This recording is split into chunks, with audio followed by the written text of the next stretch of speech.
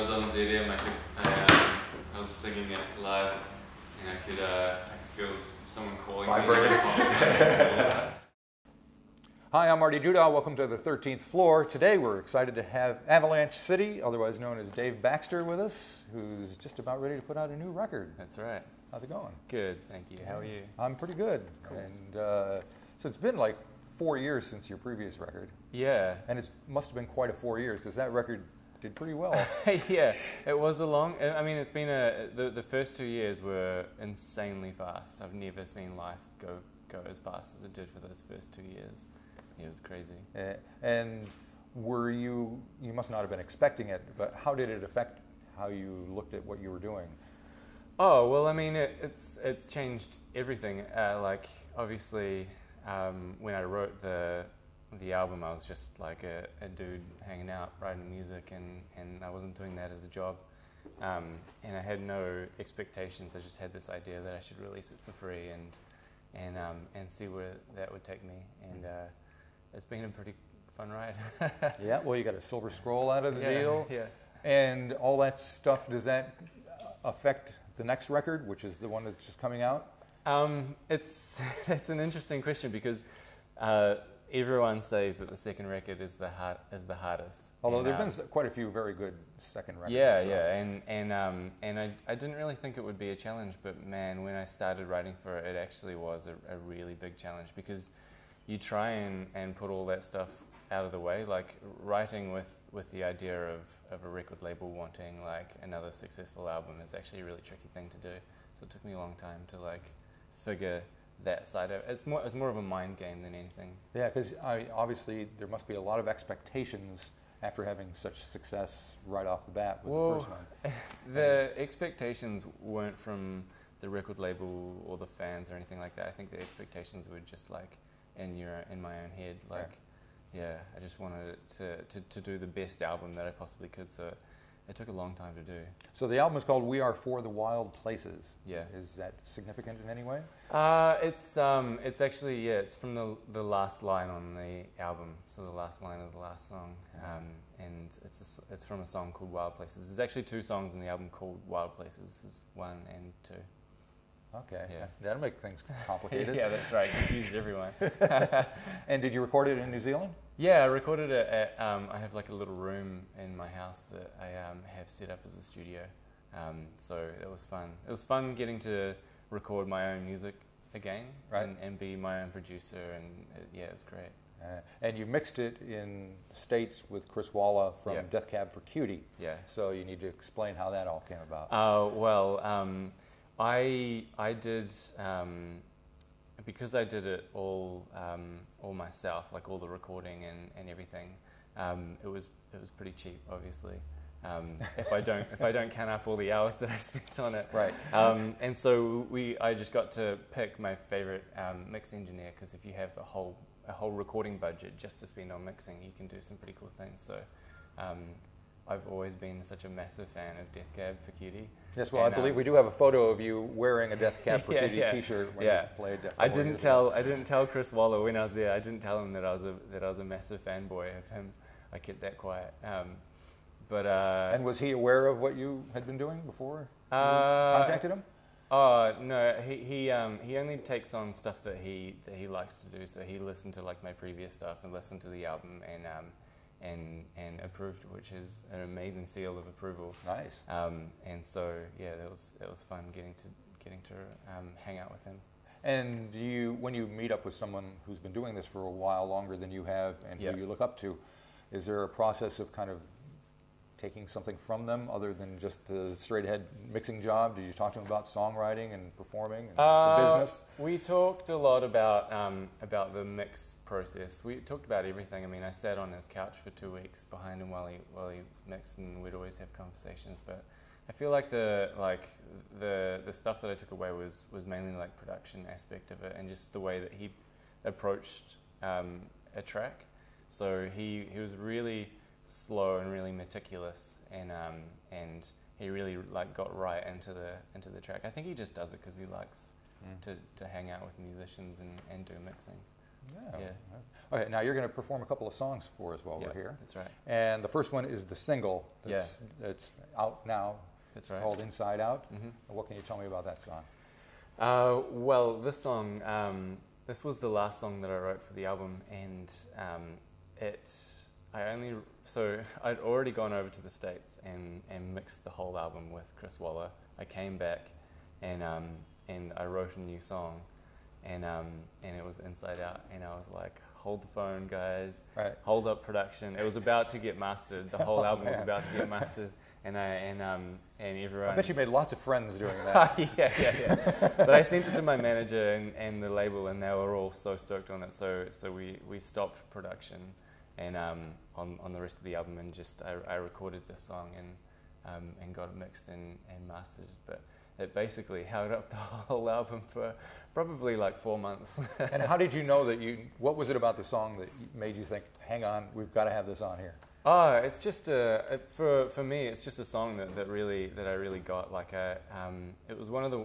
It's one of those rare songs that I feel like sometimes there's songs like just flying through the air, and sometimes you can just kind of grab them, and that was Inside Out. Like I wrote it all in the space of like half an hour or something like that. It was really quick, and those are always the special songs. Cool. All right. Well, let's give it a listen. This is Avalanche City. Dave Baxter performing Inside Out.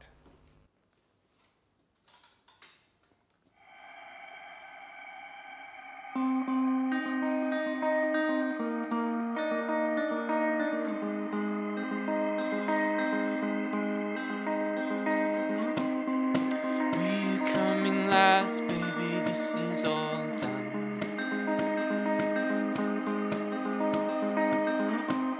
We've put us through the tests and we failed each one.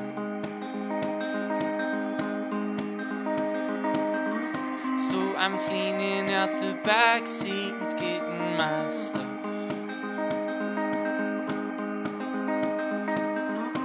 Please stop me when I leave, but I know that you won't. And this is Inside Out. I want the best, but our love is lost. And this is Inside Out. I want you here, but all we have is gone. And this is Inside Out. I want the best, but our love is lost. And this is Inside Out. I want you here, but all we have is gone. I wanna move, but my heart keeps dragging me down. I'm trying to speak, but the words get stuck in my mouth. And I've been dreaming of the lies we'd say as I go, that I'm never coming home, girl, just so you know. And this is Inside Out. I want the best, but our love is lost. And this is Inside Out. I want you here, but all we have is gone. And this is Inside Out. I want the best, but our love is lost. And this is Inside Out. I want you here, but all we have is gone.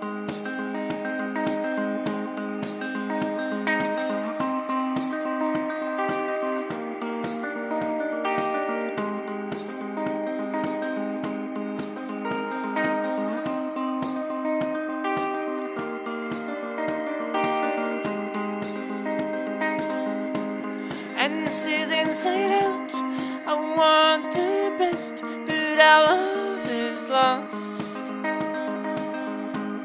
And this is Inside Out. I want you here, but all we have is gone. And this is Inside Out. I want the best, but our love is lost.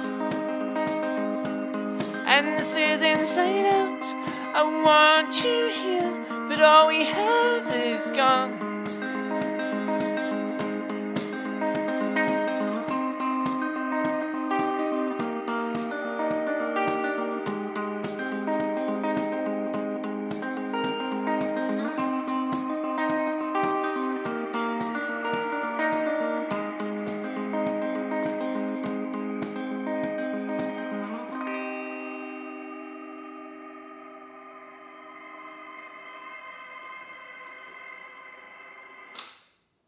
Okay, we're back with Avalanche City with Dave. We've heard Inside Out, and we're going to hear another song.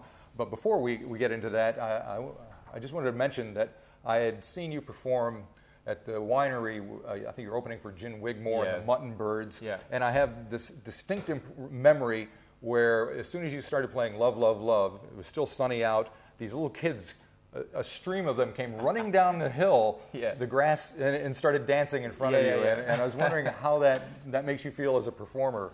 Well, it's it doesn't happen for too many songs, and it's quite an energizing thing to see. Like, you know, I mean, it's an amazing thing to see people running to the stage to sing a song. It's just to feel it, to have anyone singing all the way through a song is like a crazy experience, and it's something that will keep the song fresh, you know? Like it's always exciting, and I never get sick of playing that song live. It's funny because I must have played that song about 1,000 times now with like all the promotion stuff on radio, but every time I play it live, if there's some kind of cool reaction like that, it's so good. And you can't go wrong with 10-year-olds. No. I mean, there's your core audience for life. Yeah, that's there. right. Yeah. I always try and get in on the ground floor so that I can get them while they're young, and then they'll listen to my music for life. Yep. You can distribute the new record to all the kindergartens, whatever right. else. I'll do a kindergarten tour soon. All right. So you've got another song, and you're going to be, I assume, touring at some point. Yeah. Do you have a band that you're working with? So I have like a group of guys that I take on tour with me, and we've just started doing our rehearsals for the live stuff, and it's been so much fun listening to the songs from the album being played live with like a full band, because when I approach recording, I try and never think about how it's going to be played live, because that can really it can really sort of almost hamstring the recording process. But with this album, it made it really difficult because there's so many things. There's like knees, like there's just weird instruments all over the place. And then when it came to rehearsals, I was like, how am I going to do this?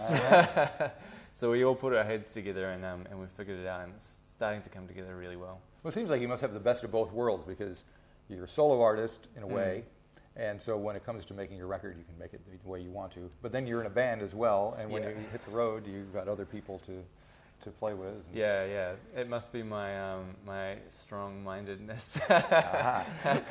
Well, get things my way. Very good. In recording and in live. All right, so we're going to hear another song. It's called "I Need You." Yeah. Not the most original name for a song, I gotta say. Sadly, no. But yeah, it's a cool song, and it's a song that I've played on my last tour. Actually, I played it live, just acoustic, and it's heaps of fun. So looking forward to playing that. All right, well, let's give it a listen, and we'll catch you out on the road. Catch the album when it comes out, and thank you for coming down. Cool. Thank you. Thanks for having me. Wait. Oh my love, I'd fallen for you long before you ever said a word to me, and now I see I need you more. Oh my love, when I had you in my hands to hold, your lips went inside my heart and down my spine and left a hole. So I need you more than anybody else. Oh, I need you. Oh, and I need you now. So I need you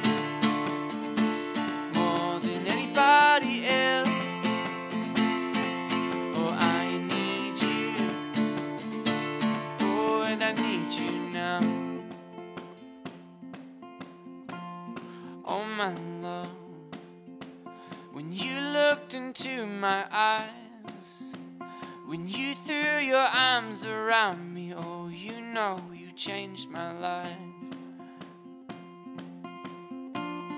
Oh my love, when you whispered in my ear, it felt like an age reversed and it washed away all of my years. So I need you more than anybody else. Oh, I need you. Oh, and I need you now. So I need you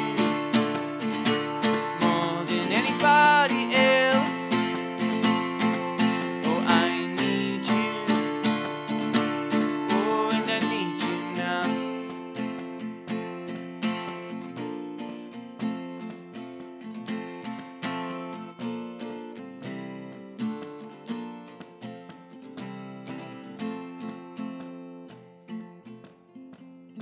Oh my love, the first time you noticed me, the sunlight was dim compared to the blazing glow of victory.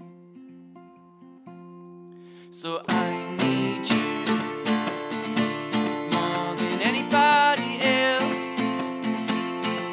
Oh, I need you. Oh, and I need you now. Oh, I need you more than anybody else. Oh, I need you. Oh, and I need you now. Oh, my love, I've fallen for you long before you ever said a word to me, and now I see I need you more.